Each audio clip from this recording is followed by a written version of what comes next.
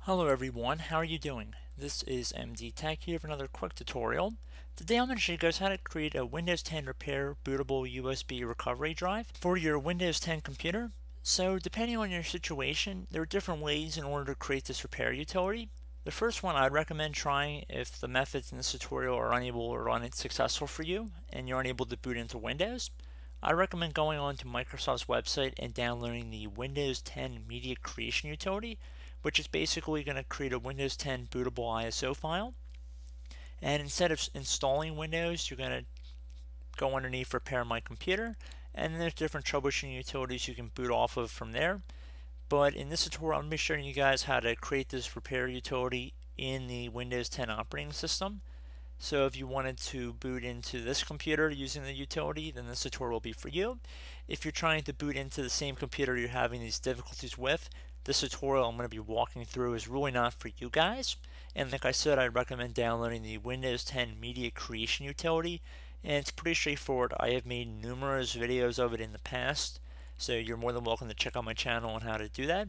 And it's basically as if you were going to install Windows 10 all over again, except you're going to be using the files within the installer to hopefully repair your computer.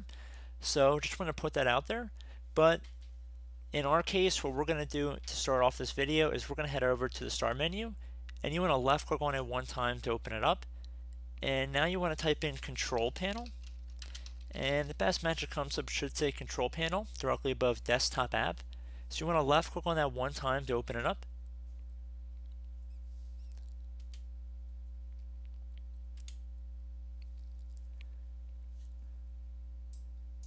So underneath the View By area on the right side here, you want to set it to large icons. You could also set it to small icons as well, but I just think large icons are a little bit easier to see. And you want to go and you want to access the recovery area. So double click on that to open up the recovery view. Now you want to select Create Recovery Drive. Creates a recovery drive to troubleshoot problems when your PC can't start. You want to left click on that one time to open it up. And then you will likely receive a user account control window in which you want to select Yes. It should be a verified publisher, of course, because we haven't downloaded anything. So it should just be yes. No problems.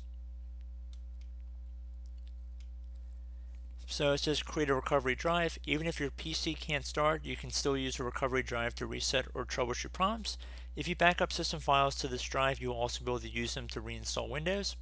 And you can keep this checked if you want. You don't have to, but if you want to back up system files to recovery drive, you're welcome to. Just keep in mind it's not going to update all the time, especially if you're using a removable media device.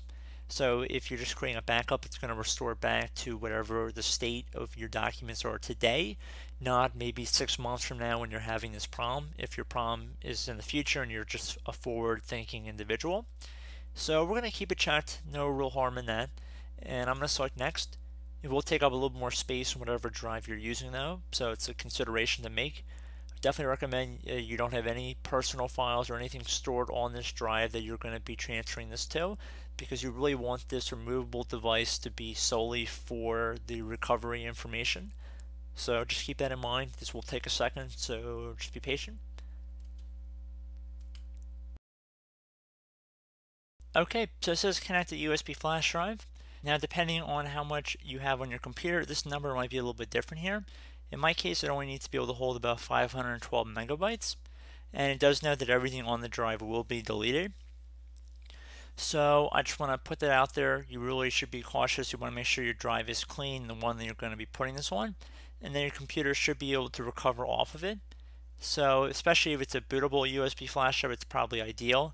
So I'm just going to put that out there. But you want to select Next once you've plugged it in, and it's a very automated process from there. So you want to give that a try. If that does not work for you and you're not getting the results you want, you can always go into settings and try resetting your computer. So you see this hyperlink right here. If you're having problems with your PC, go to settings and try resetting it. So if you left click on that, it'll open up the settings window. And you can always try resetting your PC, which I would recommend as like a last resort, but it will help you reinstall Windows, and you should be able to keep some personal files and documents. You just would have to read along with the prompts and make sure you're selecting the correct options when you are resetting your computer.